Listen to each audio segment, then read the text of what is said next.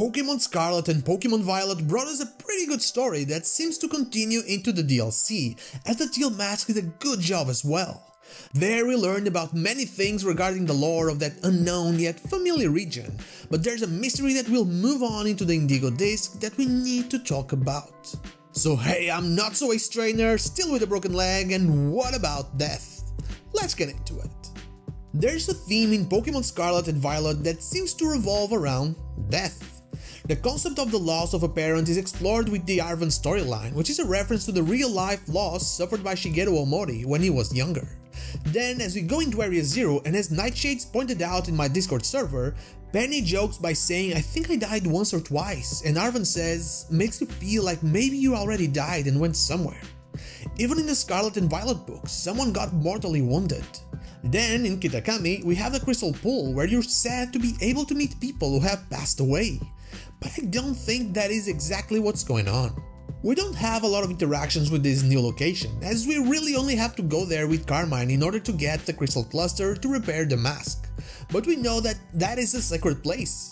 Still, there's another person that we meet there, Mrs. Briar, which has already been confirmed to be Heath's descendant.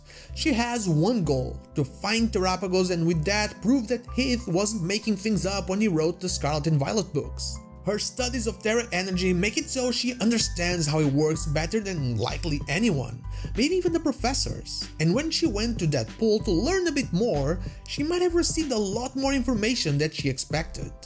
We've talked about dreams and wishes a lot when it comes to Pokémon Scarlet and Pokémon Violet, and I believe that we need to once again talk about them. I'm sorry, but it is what it is. Briar, when she went to the Crystal Pool, experienced something. We didn't see it, but I'm pretty sure she did. In the end, she tells us that there were some new developments concerning the Great Crater, sure, but I'm not sure it is something regarding her being allowed in there, just a breakthrough regarding her goals.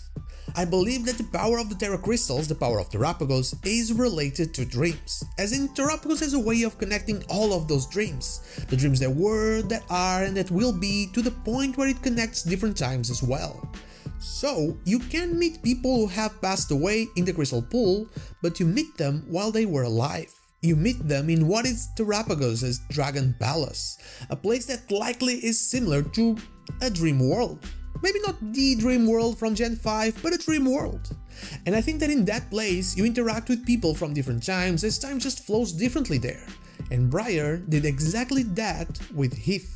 It is not my first time talking about this, as I made a video about Briar before the release of the game and I kinda understood their intentions. I kinda got something right, go figure. But I believe that the writings on the ground, the metal plate, and more specifically the phantom memory all come from her. Indirectly, but from her. Through dreams, she influenced many people to leave hints for Heath to understand. And I think that she might have given Heath the phantom memory directly when we left her alone in the Crystal Pool. It's very likely that she shared information with him and he simply took notes. That's why the page is in his handwriting, and that he shared information with her as well, fueling her search for Terapagos even more. What I think is the issue is that, like I mentioned in that video, a time loop is created. Despite all of her attempts, Heath cannot understand what the page says and so is never able to explain his book to anyone, and so, when she is born and then grows up, she becomes once again obsessed with that and begins her search for Terapagos once more and eventually ends up giving Heath the phantom memory again. But the most interesting part of it all is, and for it we would need the return of our good old friends from Paldea, will Arven finally be able to meet his parents or a version of them before something happened to them? Considering Briar's jacket, it means she knows about both realities. So can we finally understand what is going on and why there are two Paldeas that are so similar yet so different at the same time?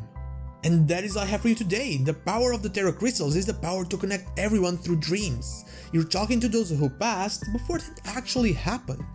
But what about you? Do you think Briar will end up as a villain? Let me know in the comments down below. And now, like the video if you like it, dislike if you don't, and don't forget to subscribe to the channel for more Pokemon content and also ring the bell so you know when the next video is out. You can follow me on social media and Twitch. I stream there Wednesday to Sunday, not Saturday, or join our Discord. All the links are in the description. Thank you so much for watching, and I'll see you all on the next one.